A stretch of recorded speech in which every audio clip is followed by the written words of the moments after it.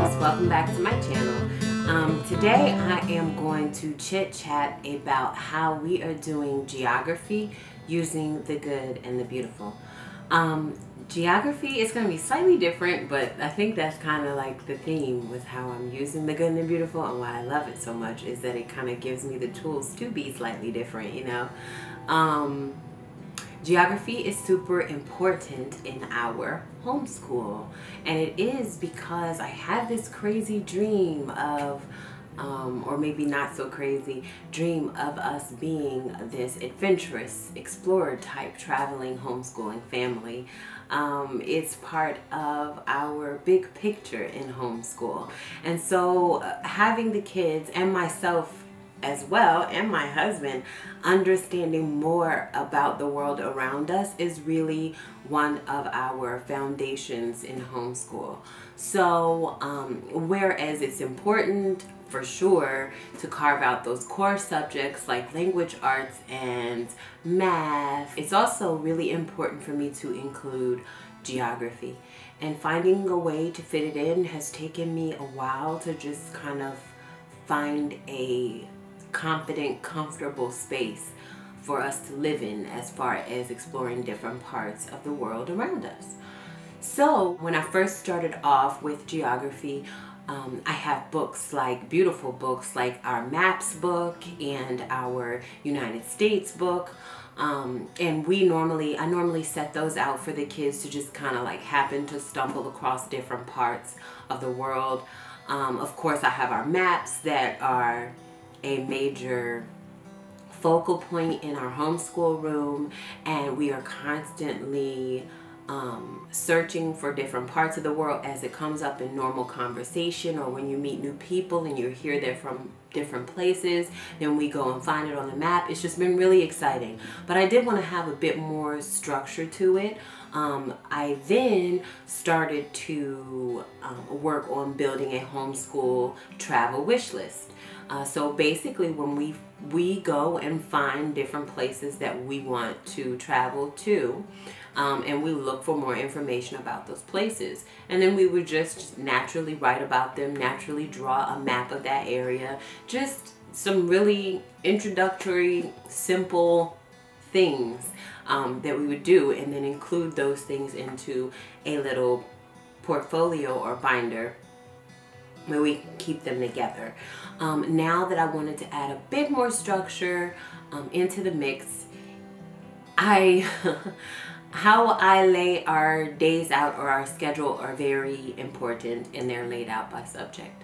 We have been following somewhat of a block schedule. We do our core subjects in the beginning of the day, so our Bible, our language arts, and math are on a block. So math would be on Monday, language arts on Tuesday, math would be on Wednesday, language arts on Thursday.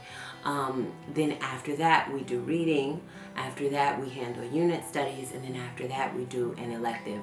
And inside of our electives, our day for geography, I believe, is normally on Thursday. I said that was a mouthful, but I normally get those questions, so hopefully that just kind of in a nutshell clears it up. So we do geography on Thursdays, and we've just been kind of winging it, you know, using some of the things that I mentioned earlier. In the good and the beautiful, I think I found a really nice way to just kind of add a little bit more structure to the mix, and I just thought I would talk about that now. If you have seen my unboxing video that I did a bit ago, if you haven't seen it, I will leave it up in the cards here and in the description box, and I always stumble over that. Anyway, and in the description box below, I basically list in that video what we have in our homeschool from the good and the beautiful. I'm going to just talk about the different parts that I use to pull together our geography into one little curriculum. So what I really like is that they do include multi-subjects into each of their levels in their language arts curriculum. For instance, in their language arts and literature level 3, which I'm using with my boys, at the bottom it will say literature, grammar and usage, punctuation, art, geography, spelling, vocabulary, writing, which is super nice and it's very beneficial. How However, okay, the way that it's laid out, it will move from one lesson of grammar, and then maybe the next lesson will be on spelling, and then the next lesson will be on art. Will incorporate some type of art, and then the next lesson will have some type of geography. For instance, if you take a look at the level 3 of the language arts and literature, look at the table of contents. The first lesson being commas in a series. Second lesson is silent E, jobs 1 through 4. The third lesson is spelling rule number 1. And then you continue on down. Lesson 9 is on possessive nouns. We would start on that lesson and the kids would be really into it. They would really get into the idea of the possessive nouns. And then the next day on to lesson 10, and that was geography, God's plan for our world. Okay, so my kids were so into the possessive nouns that it just didn't feel like a nice transition for us. And so that was when I really started to think about, well, how could I make this work for me, you know, work best for me? I love what is included, but I don't necessarily like the flow or the rhythm that is producing in our homeschool. I just felt like I was splitting things up.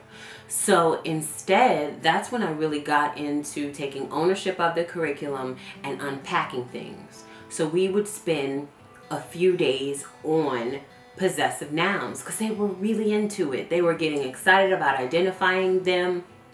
I would go and put other examples up on their chalkboards. They would go over them together on their own. And I love when my kids get into that groove, and I never want to, I always feel horrible breaking it up. So I decided not to. And that's why I've spoken in my pre-K and level K language arts review. And if you haven't seen that video, you might want to take a look at that, even if you are not looking into the pre-K or the level K, because I talk a lot more about using this curriculum in general. And I'll link that up in the cards and in the description box below. So that's when I started to say, you know what, Syreena, you can just take a few extra days and unpack that lesson, the possessive nouns or the idioms or whatever else. And then I found that in doing that, I could still do the same thing with other parts of the curriculum. So I decided to do that with the geography. Instead of including them as a next lesson after possessive nouns and before a sentence needs 3 things, I decided to pull it out. I believe there are about 8 geography lessons inside of this level. Yeah, inside of this language arts level. And so I pulled each one of them out. And here is where the PDF form, okay, the PDF version of this curriculum comes in. Obviously, I don't want to rip them out of here, but I can easily just go and print them out. And I do have an example, but I don't know where it is right now, and I have a lot of mess going on. So anyway, but you can print them out, and you can pull the bits and pieces together that you want to into one individual little mini course, I guess it would be. And so that's basically what I decided to do. It starts at lesson 10. So on lesson 10, this is the first lesson of geography in this level, and it's just God's plan for our world. And I just go through the regular deal, reading to the child or the child reading to you, looking at the pictures and labeling them, and then moving on. And then the next lesson is found in lesson 18, and they go over continents, countries, and states. You read the page, you complete the exercise, you use cursive to write out the continents. And so that was what I decided to do, was just to pull the geography lessons out of the language arts level. There are only, like I said, I think 8 lessons of geography inside of this book. However, when they go through other lessons, there's always mention of different places in the world, and we take advantage of that. So I'll ask them questions. Well, where was this person from? Where is that on the map? Let's find that on the map together. What do you know about this place? And then we will just write down any interesting or important information in our geography notebook and keep it moving. Inside of the level 3 companion, the beginning is a map key and continents, a map key for Europe, a map key for North America. So you kind of get the, gist of things. So I went through and printed out these pages and included this in my own little mini course of geography. The next thing I use, because I have both level 3 and level 4 language arts that I use for the kids, and you could definitely do this because they are, even if you only own one of the levels. But remember, level 1 through level 5, if I'm not mistaken, is free for you to download online. So you could easily download those things and pull out the geography bits to kind of like collect them into one binder and work your way through that part of the curriculum, but just as one separate piece. The next thing I use to add to our geography is this creative companion that comes along with the level 4 course, which I'll show you the level 4 course too. So wait, let me show you now. So now the level 4 course is laid out slightly differently. It starts to look a little different.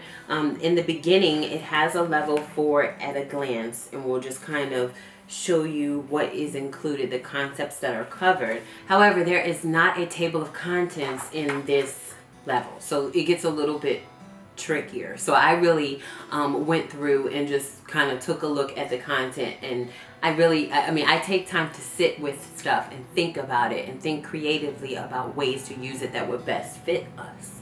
So that's what I did. So this is just an example of what I pulled out from level 4. There is not a whole lot, and it's not separated, like I said, by the table of contents, just as the level 3 is. But if you go through, you can easily identify the different parts that you could use that would be geography. And in this case, in the second course book of level 4, lesson 61 covers Asia. So they talk about countries in Asia and preparing the child to write an essay on Asia. Asia covers a vast area, the home to 7 of the world's 10 largest cities. Use the information in this section in your own words. Asia has a wide variety of amazing wildlife. Because Asia has such a varying landscape, it is home to many kinds of unique animals. They talk about the geography of Asia, the animals of Asia. Another thing that I use from the level 4 is the creative companion. It will tell you down here that it includes writing, art, and geography. You can just flip through and see the lessons that include all the geography bits. Lesson 2 is on New York, and what I generally do is just kind of remove any sections that make reference to things that we haven't covered just yet. I found that to be very easy. It really just gives me a starting point. We read, we use the tracing paper, we follow the instructions that we can follow, and we eliminate the instructions that we can't follow right now. So we just use these same things and add them to our geography lessons. A lot of times I haven't found it to be a problem using them out of order, and I think that's because when you're going through the lessons, it will make mention of you. Okay, this is a good example. So lesson 22 is on Belgium, and it starts by saying the next book you will read in your course takes place in Belgium, a country on the continent of Europe. Well, by the time we start working on Belgium, we actually won't be on the lesson that is going to refer to this lesson on Belgium. I feel like that's okay. Yeah, so we'll just eliminate the part that says, that talks about the book that you're reading, because they're not reading it yet. But so I'll just say Belgium is a country on the continent of Europe. Locate Belgium on the map on this page. Which 4 countries border Belgium? Say them out loud. The tiny country that is hard to see and is on the southern border of Belgium is Luxembourg. See? Pretty simple. So I just eliminate the parts that I don't need, and I just keep it moving. And then once we get to that lesson, actually get to that lesson inside of the language arts course book, then we will revisit this lesson and they will be even more familiar with it. So I like that repetition. It's great for kids, you know, and I feel like it's really helpful when you're teaching, because when they're familiar with something, they're already interested in it and they're already going to have a leg to stand on when they start to ask questions, instead of it just being brand new information that they're trying to wrap their minds around. So it's working out for me. Lesson 4 is on the U.S. East Coast. The East Coast refers to the 14 states that have a shoreline on the Atlantic Ocean, and then it lists it. Then it gives them instructions to use tracing paper and trace the 14 states on the map below that make up the East Coast. Label each of the 14 states, label the map, the East Coast, and then draw a compass rose. Now up at the top you'll see that it says, in the level 4 course you will explore 2 states on the U.S. East Coast, New York and Rhode Island. A super simple lesson for me to be able to add to our separate little geography, you know what I'm trying to say. So I just pull out the parts that I can from there to give us ideas on what to work on and what to include in our geography composition notebook. What else do I use, you guys? Oh, also in the level 4, there are the geography and grammar cards. I use these in conjunction with other little cards and pieces that I laminate to use with our maps book and such. These have been a huge resource to identify the different regions and to give them something to be able to quiz one another and see if they can memorize, if they remember where certain regions are, where certain states are. Sometimes I use with Savannah, she's not going to necessarily remember what the state is, but I might ask her, is this a state or is it a country? She may remember that. Yeah, we just kind of work our way through these.